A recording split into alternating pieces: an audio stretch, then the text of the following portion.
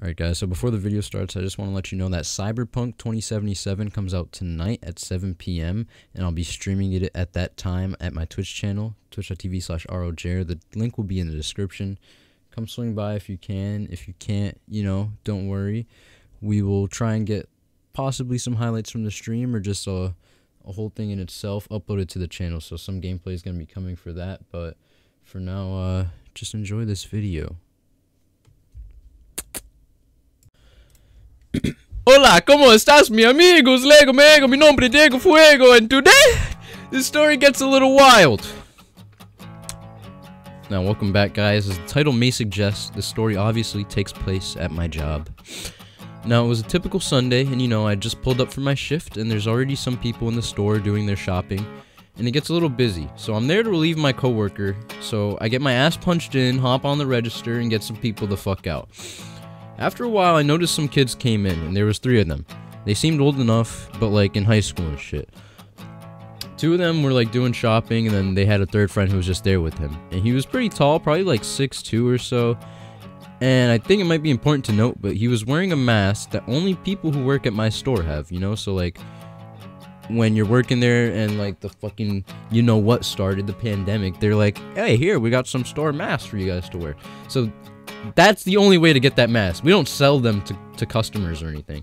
So I figured he worked at the other store that's like 10 minutes away from the one I'm at.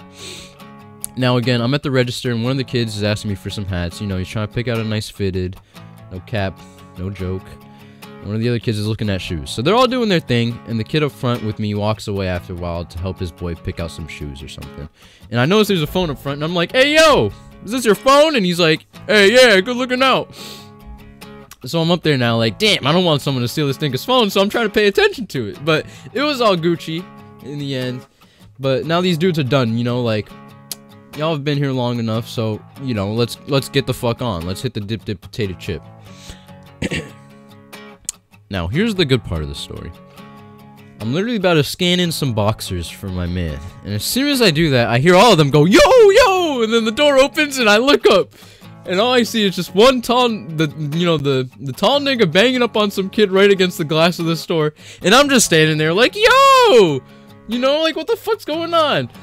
And now his boys run out because they're like, alright, dog, we ain't letting this go down bad. And my man straight, he still has the boxers in his hand. And he runs out. So now I'm really like, yo! And at this point, there's 2 kids on the ground. You know, tall kid San, we'll call him. He's on top of random nigga San, beating his ass.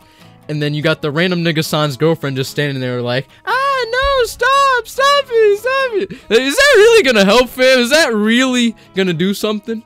Anyway, you know, you got the customers still in the store. They're seeing this shit, and they're just confused.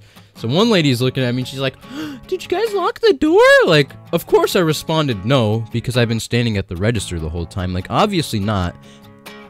And I don't know why she's scared of some random kids fighting outside. Like, she's about to die to some BDs or some shit, dude. Like, anyway, you know, the manager working with me, she's calling the cops because she kind of has to. But the fight didn't last too long. You know, tall nigga San dips, random nigga San dips, and the other kids come back to finish paying for this shit. And they're like, yeah, sorry about, like, running away like that. And I'm just like, yeah, it's cool, bro. Like, as long as you're buying this shit. Now, I work in, like, a pretty white town, you know, there's no crime. Cop shows up in about a minute, and she walks in like she's the sheriff of Old Town Road, holding her belt buckle, like, hey, something going on here? I'm like, my nigga, you clearly missed it, but I ain't say shit, because there's no point in being like, yeah, these kids were part of it, because that's fucked up. 2, they're buying shit. So the manager that called is just like, yeah, there was a fight, but I think they ran off. And basically the cop doesn't do anything. So she leaves, and the 2 kids are like, yo, thank you for not saying anything. And then, you know, I even grabbed a shoe for him. So he bought that and all his other shit. Like, we're Gucci. While I was ringing them out, their boy called, and he was like, yo, where y'all at? Like, y'all always doing this to me. And I'm just like, damn, they did him dirty. But I guess they went to meet up with him after, so hopefully they're good, you know, keeping out of trouble and shit. I'm just glad things didn't go down bad, because at the end of the day, everyone was safe. Except the kid who got his ass beat in front of his girlfriend. Let's not talk about that. But nobody stole anything. That's all that matters, really. And the manager told something to my boss afterwards, like the next day or whatever, like about the kid wearing the mask. And he figured it was like the new kid who got hired at the other store, but I guess that kid got a haircut or some shit, and he was like, nah, it wasn't me. But I mean, I don't fucking care, dude. It doesn't really matter. If it wasn't him, it wasn't him. I don't really care. But anyway, yeah, that's it basically.